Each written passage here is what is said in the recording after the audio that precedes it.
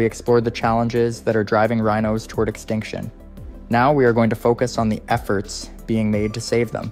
While the situation may seem dire, there are many people and organizations around the world working tirelessly to protect rhinos and ensure their survival. These efforts, though difficult, have shown promise, and we must continue to build on them.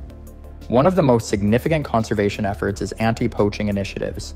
These efforts are essential in the fight against rhino poaching, which remains the leading cause of their decline. Conservation organizations, governments, and wildlife rangers are working together to increase protection for rhinos in the wild. In some of the most vulnerable areas, like national parks in Africa and Asia, rangers are on the front lines patrolling day and night to prevent poaching. In addition to the efforts of on-the-ground rangers, technology is being used to combat poaching.